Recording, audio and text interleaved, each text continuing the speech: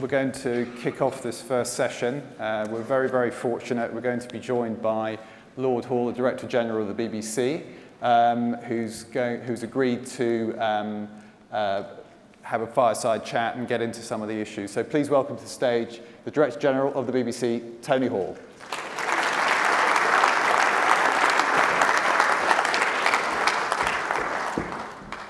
Hi.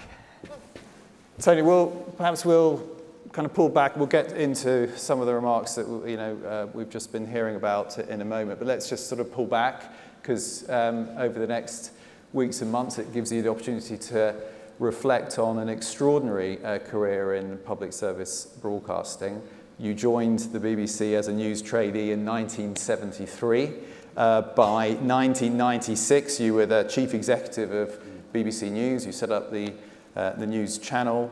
You then segued towards the Royal Opera House and Channel 4 for a decade, and came back at a very challenging time in 2013, since when you've been leading the organisation. So picking up on this whole notion of kind of leading the culture of such an important public institution, what are your main reflections as to the culture of the BBC that you joined as a young news trainee?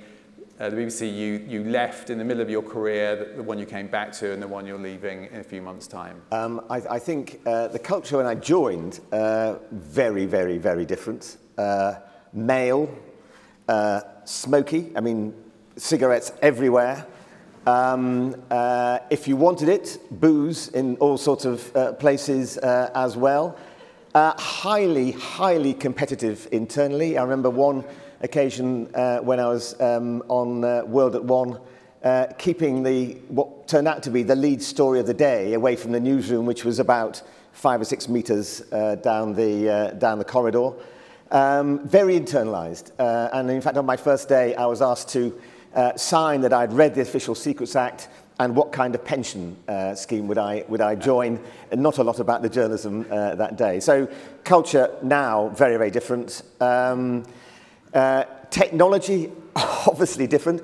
There was a strange skill you had in television at that point, which was to write today's story with pictures that had been gathered a day or sometimes 2 days before, because it came in as film and then had to go through processing. And so it was mostly out of date, really. But your job was to make it feel fresh and exciting to what we have today. And of course, the competition then was you were obsessively looking at ITN to find out, flicking back and forth to find out had they got this, had they got that, and all that. So in terms of technology and competition, completely different. But I think the thing which it runs through all of this and is similar are the values. And I think the BBC has constantly reformed itself from those days of kind of almost steam radio and television through when I was leading news, when we brought in News 24, as it was then called, BBC News Online, which everybody said wouldn't work, through 5 Live, and what turned out to be a slow burner but ended up as a big hit, BBC Parliament. That really came into its own last year.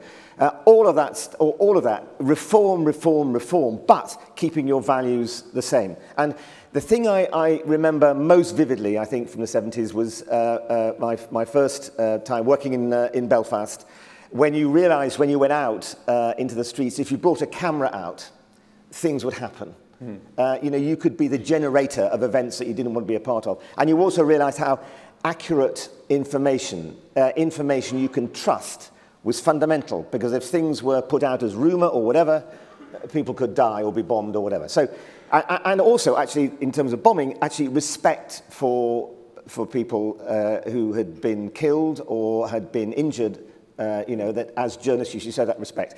So I think those kind of values run through what the BBC is now, and those things we should cherish. But the BBC, and I appreciate what the Secretary of State was just saying now, because I really believe it. I was writing about it yesterday in the Daily Mail. the BBC has to continually reform. And when you think about it, we have. That's what we've done. I mean, we've gone from, wireless to radio to television to colour to the multi-channel revolution in the kind of 80s and 90s, through to developing the iPlayer, through to setting up studios, through to doing BBC Sounds, and all of that. And I think this constant reform is what the BBC is about, but to values that are constant. Thank you. The Secretary of State talked quite a lot about the current reviews that are undertaken. Were you a little surprised about the volume of activity, given the fact that none of that was in the Conservative manifesto in the last election? Well, not surprised, because after elections there's always, in my experience, a time when people are sorting out what they actually think. I thought the tone that the Secretary of State was taking today was absolutely right. We've got an ecology in this country of public service broadcasting, which is the basis of something very, very precious and growing. Interesting to hear him say that the DCMS actually is a department that's not the department of fun, although as he said, it is what they do is great fun, but actually is an economic department. I think that's a fundamentally different way of looking at the creative industries to say 20 years ago. At the heart of that is public service broadcasting, not just the BBC, but what ITV does, what Channel 4, which is also very precious, does. And integral to all of that is the BBC. So for us to keep on arguing about what our role is, I think is important. My own belief, and I go around all over the place saying this both abroad and also in this country, is there is more of a need for a BBC today than at any point in our history. Why? It is the best antidote to fake news. Why? It is the best way in which we can find new talent, bring that talent to our screens, to other people's screens, and then they can fly, as, say, Phoebe Waller-Bridge has, and go and make a great career globally. Also, the way in which regions and nations can talk to themselves. I was so struck. I mean, the case for public service broadcasters, when you look at the recent floods, for example, in Hereford and Worcester, a reporter had her flat underwater, but was broadcasting, despite all that, for 16 hours because she believed in getting the information out to people who are important and who she cared about. All of these things, to my mind, says, as the Secretary of State was saying, don't throw babies out with bathwater. I do hate that analogy, but there we are, I've used it. Actually, what really matters is preserving the things that are valuable, the values that matter, the instincts, the things that public service broadcasting do, but adapt that to a very, very different world. And I think we're doing that, and, reform is going to be continuous. Yesterday, Voice of the Viewer and Listener issued a paper stating that in real terms since 2010, the funding of the BBC has gone down by 30%. There seems to be an inconsistency between all of the goodwill towards the central proposition of the value of the BBC and what's actually happening in terms of the political decision-making over the last decade. Could you talk us through, in a sense, the funding settlement you inherited, the kind of challenges you were facing on funding at the time, and what subsequently you've had to anticipate, and indeed whether or not during your tenure this perennial issue of the actual license fee model and how it might adapt for the future of a streaming universe, what situation that leaves for the person who will succeed you. Yeah, so let me just outline. From 2010 to 2017, the BBC lost a quarter of its income against what they would have had the license fee gone up in line with inflation. And that was just because there was no inflation license fee. It was also because the BBC took on responsibility for the World Service, £250 million or so, took on responsibility for payments for S4C, took on all sorts of other costs as well. And I think that often gets forgotten because, yes, at that point they saw off the over 75s, but at the same time they took what is amounted to a cut of 25% of what we would. Now that's why the BBC put in a great efficiency programme, but that's why now budgets are squeaking. Under the then Secretary of State, when we renegotiated the Charter in 2015 for 2017, two big things happened. One, we had the Charter through for 11 years, and I think that was brilliant, because actually that gives certainty and security to the BBC for all that time, and I think that's a big deal. And the second thing that happened, although we took on the over 75s, we also had a license which was going up with inflation.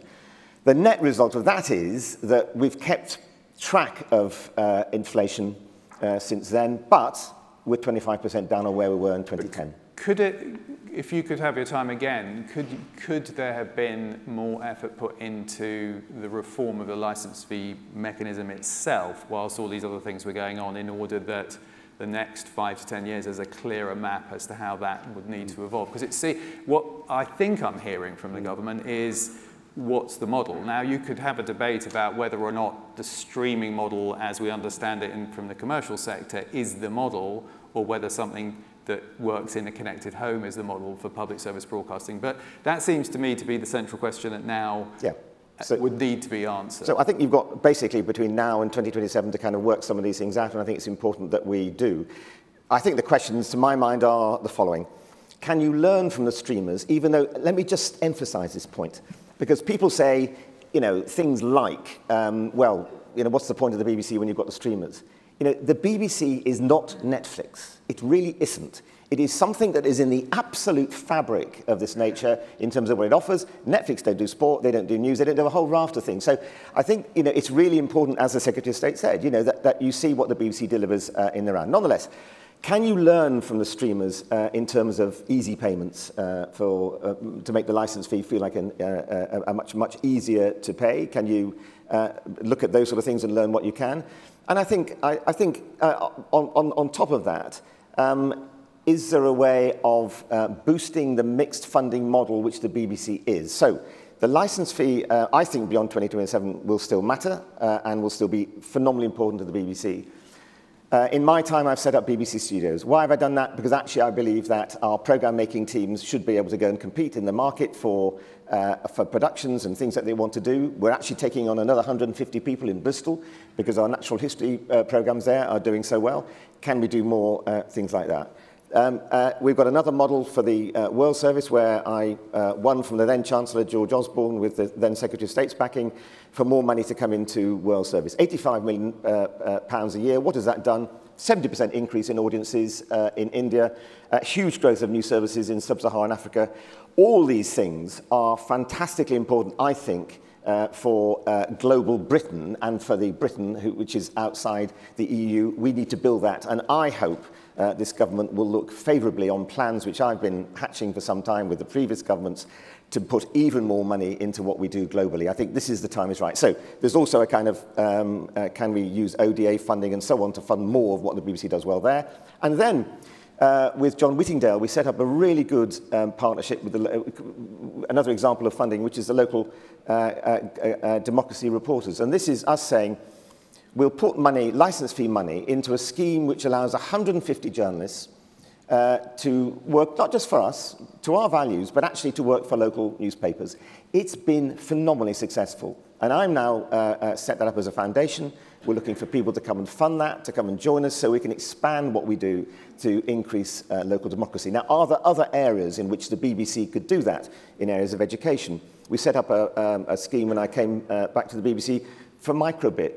This went out into schools to teach coding to kids. That was funded by, I think, about 30 to 32 different companies coming together with us, with our kind of leadership, to make something happen. So you fundamentally need a license fee, in my view, for the free-to-air services, because there are areas which are very hard, as John Whittingdale has pointed out in various places, to turn off. We all know that. Radio. I mean, are you really going to put a barrier between radio and people?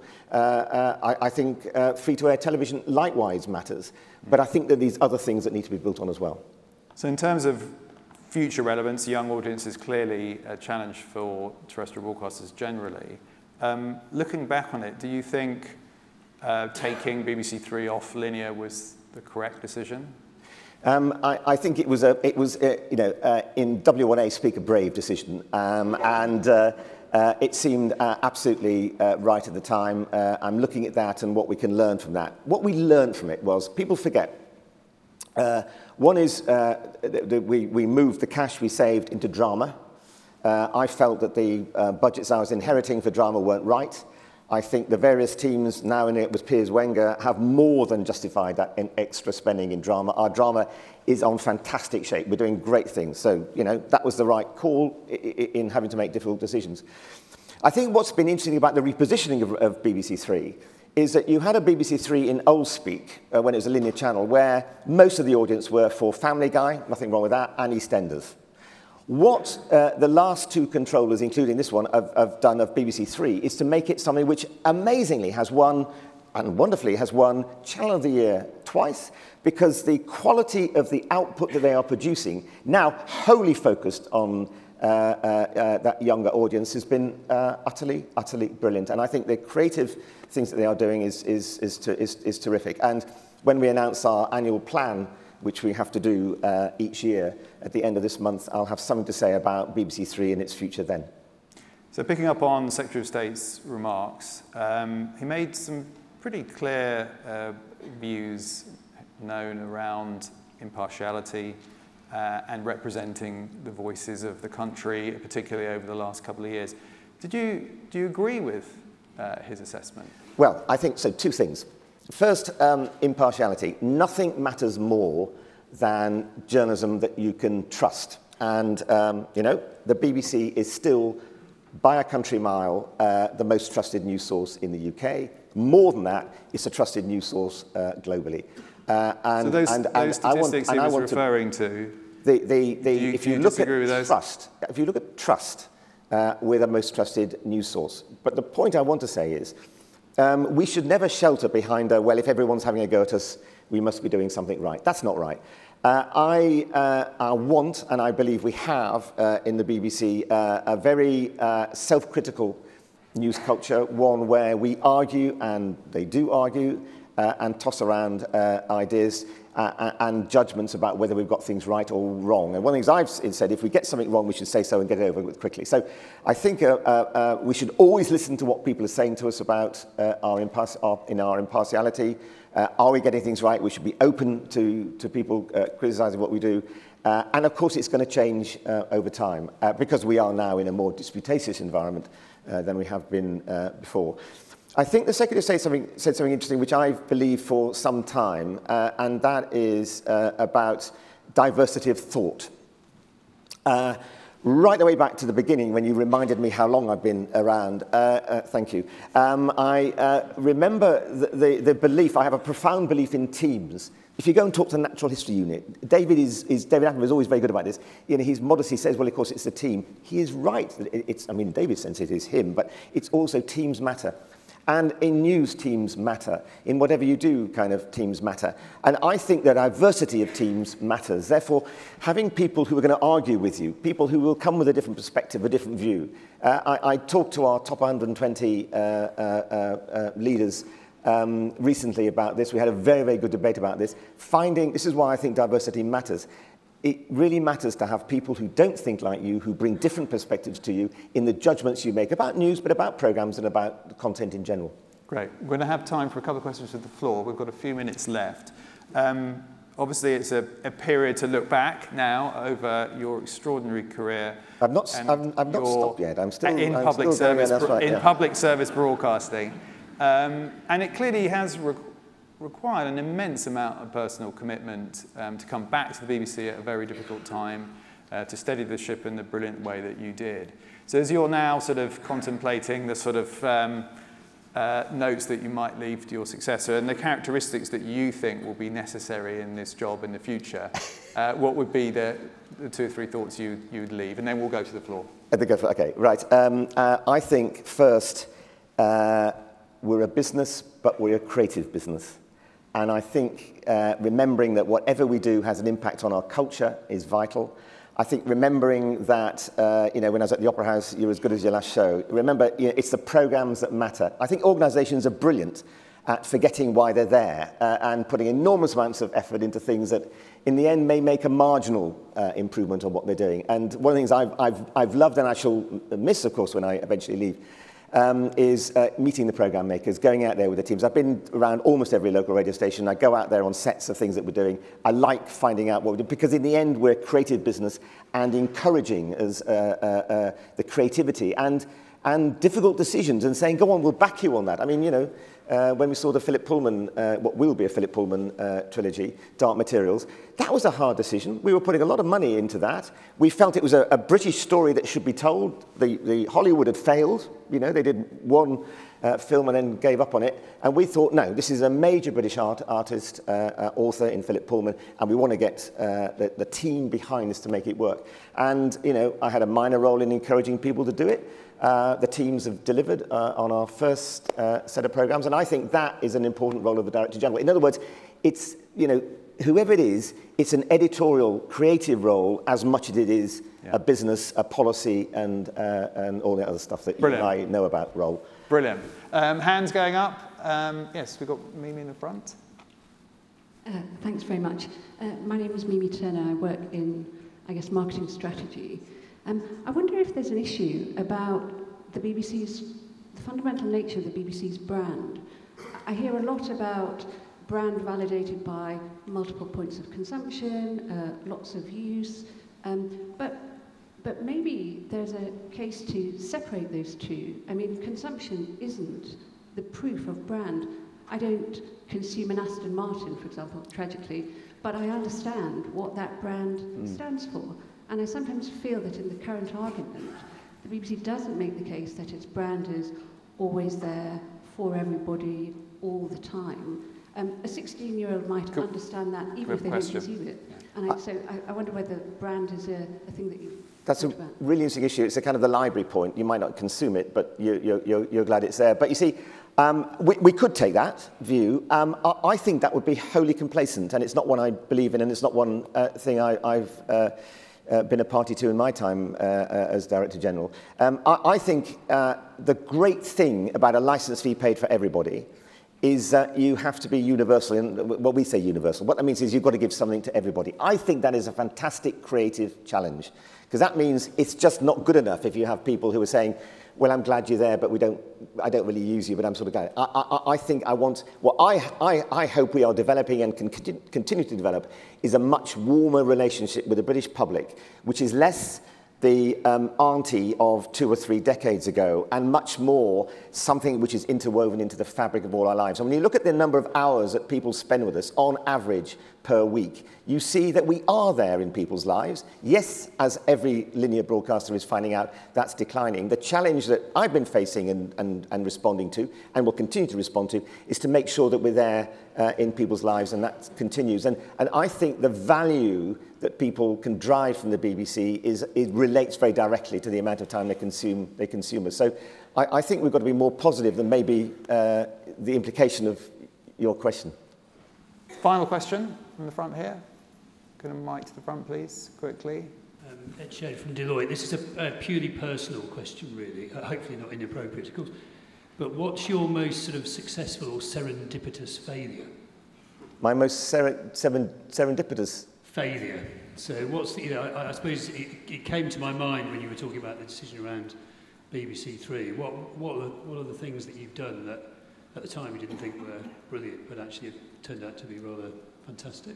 God, that's a fantastic question. And you know, I have no idea what the answer is. I love the idea of serendipity because if I can just kind of slightly riff on that, the thing which I think about the best organizations is the bumping into people from a different background, from a different genre, that maybe then sets off something where, you know, it wouldn't otherwise have happened. And, you know, if you think about where drama is at the moment, there's a really rich vein of drama meeting comedy, which is said if you just have everything in silos, you don't get that. So I think that's that I enjoy. But I can't answer your question. I'm sorry, but thank you for it.